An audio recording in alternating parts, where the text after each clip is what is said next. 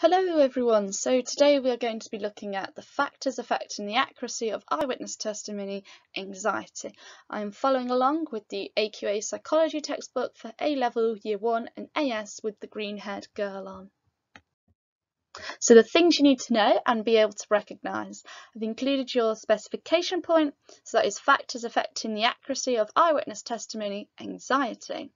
Now, if you had the phrasing of a question that said factors affecting eyewitness testimony, just like that, or something about factors, this relates to your misleading information spread that we've previously looked at in another video, and the anxiety spread. So unless it specifically asks for one, you can mention both. So the effects of anxiety. What is anxiety? So this is a state of physical and emotional arousal. So the emotions include having worried thoughts and feelings of tension, and there's also physical changes including an increased heart rate and sweatiness. And anxiety is a normal reaction to stressful situations, but it can affect the accuracy and detail of eyewitness testimony accounts. It's not clear also whether anxiety makes eyewitness recall better or worse, because we've got research that we're going to look at that supports both possibilities. So here we're going to look at anxiety having a negative effect on recall. So this is Johnson and Scott of 1976. So what they did is led participants to believe they were taking part in a lab study. So they had participants seating in a waiting area, and while they were seated in a waiting area, participants heard an argument in the next room. So there's two different conditions here. We have a low anxiety condition and a high anxiety condition. So in the low anxiety condition, a man walked through the waiting area carrying a pen with ink on his hands. In the high anxiety condition, participants heard the same argument, but it was also accompanied by the sound of breaking glass, and a man walked out of the room holding a paper knife covered in blood.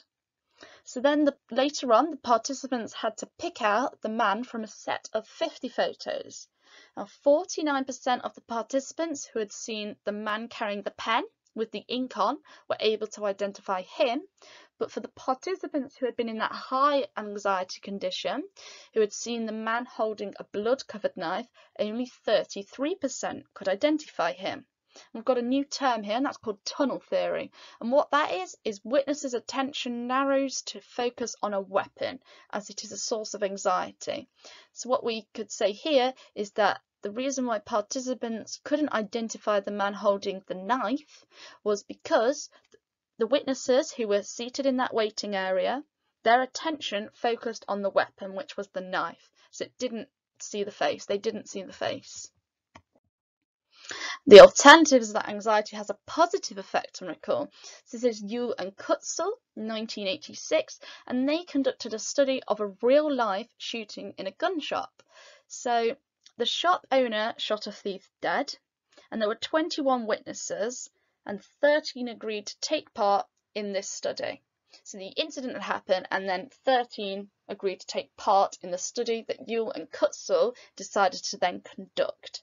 So the interviews were held 4 to 5 months afterwards. So that is the interviews that Yule and Kutzel were doing, compared with the original police interviews, which were made at the time of the shooting. And accuracy was determined by the number of details reported in each account. So the witnesses had to report how stressed they were feeling at the time of the event, and they had to use a 7-point scale to do this. They were also asked if they'd had any emotional problems since the event, such as sleeplessness. And the witnesses were very accurate in their account.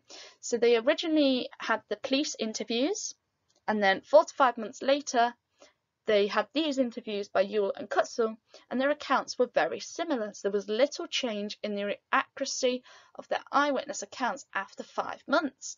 So the participants who reported the highest level of stress were actually the most accurate. They were 88% accurate compared to 75% for the less stressed group. Explaining the contradictory findings. So we know that anxiety has had a negative effect on recall in the Johnson and Scott study, but it has had a positive effect on recall in the Yule and Kutzel study.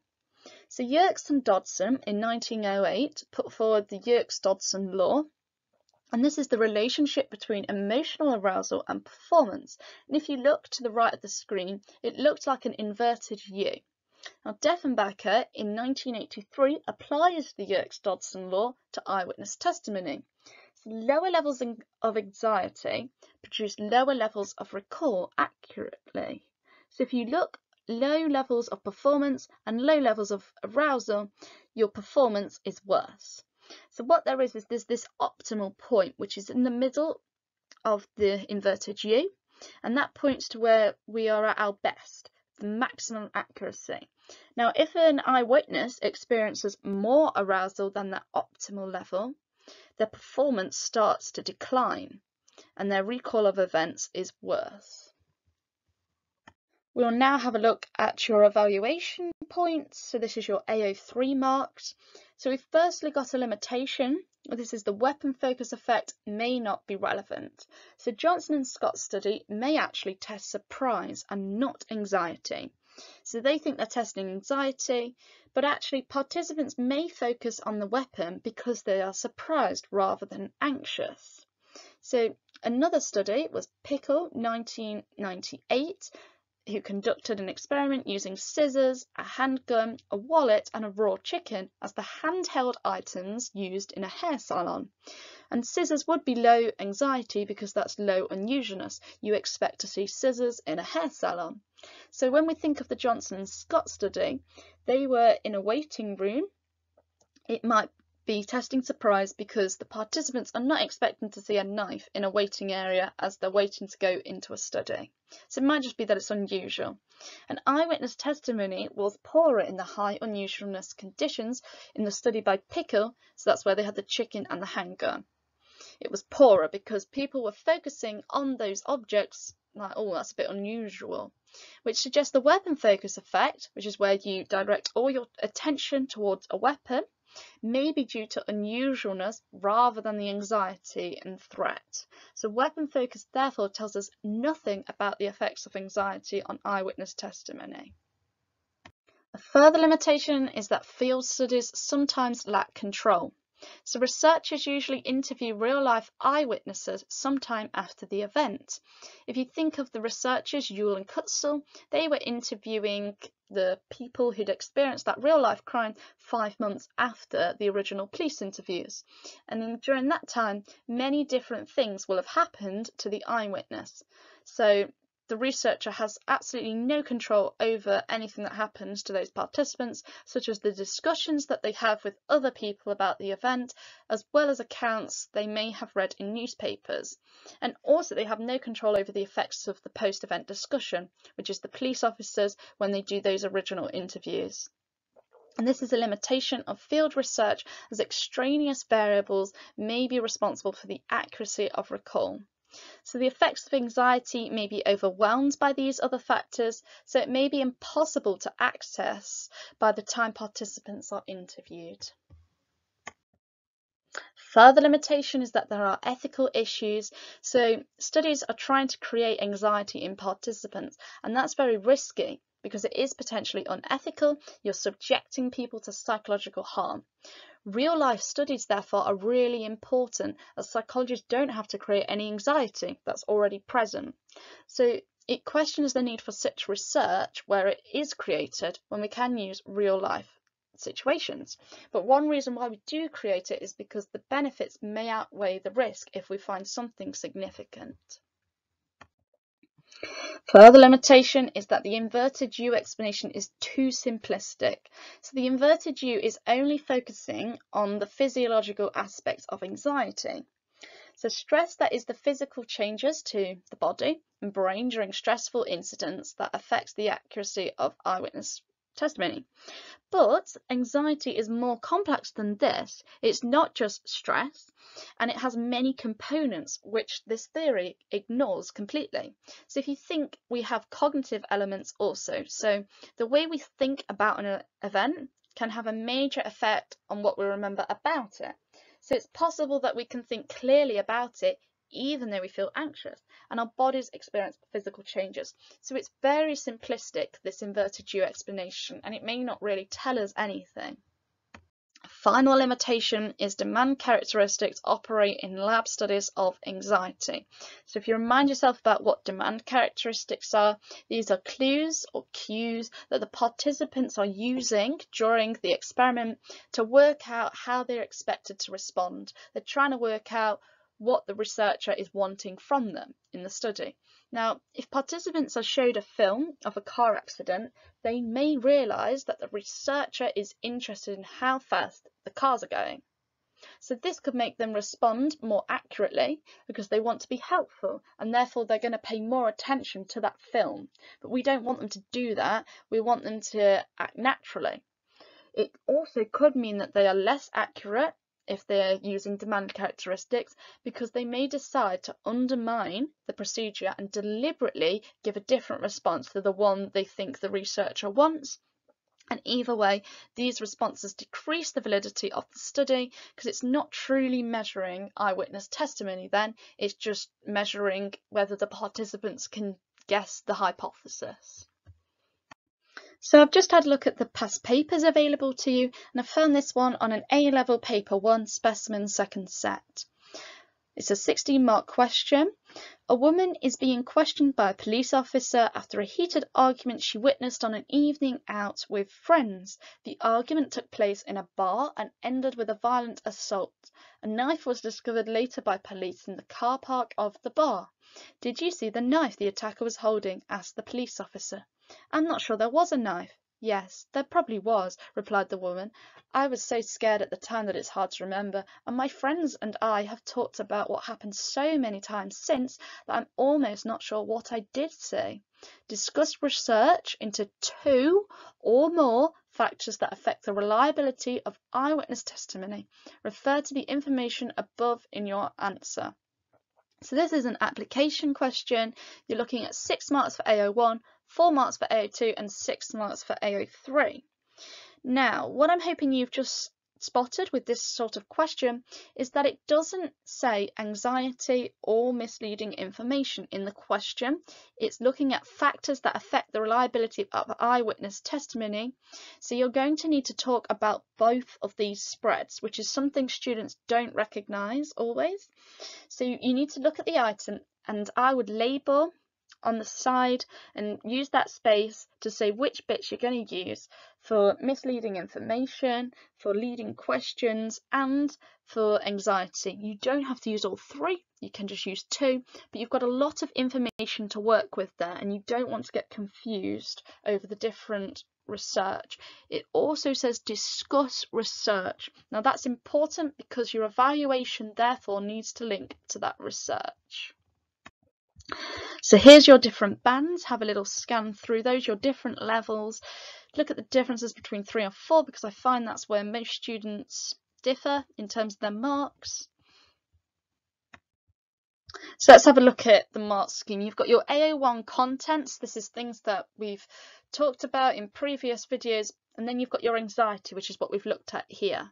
Now this actually includes different studies to the ones we look at in our textbook, but I would suggest having a little Google of those if you fancy using them, because they're just extras.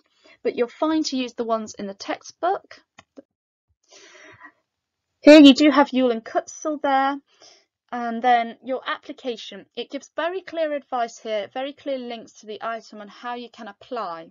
Okay, because that is something that students sometimes are a little unsure of, what they can talk about. But you can mention all 3 if you want. You can mention 2.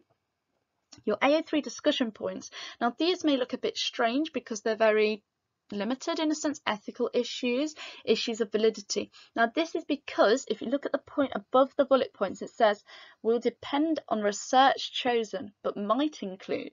So you've got to be talking about research as your AO1 and evaluating that research in your AO3. So that is why you can talk about methodological issues, ethical issues, practical applications.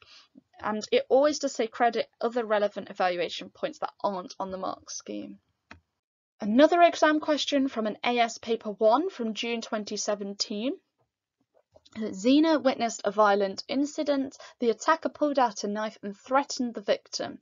Zina was close to the attacker and was very frightened and anxious. Her friend, Amanda, was further away and less anxious. The police took witness statements from both Zina and Amanda.